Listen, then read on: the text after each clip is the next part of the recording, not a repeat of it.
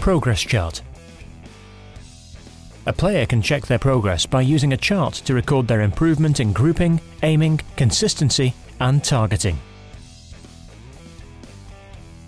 The progress chart is held in place by the Progress Chart Caddy.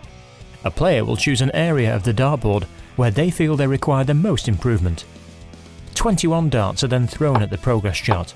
The chart is then date recorded and then kept as a point of reference. A player can decide to use more than the 21 darts, that's 7 goes of each of his 3 darts, if he wants to. The 21 is a suggested amount.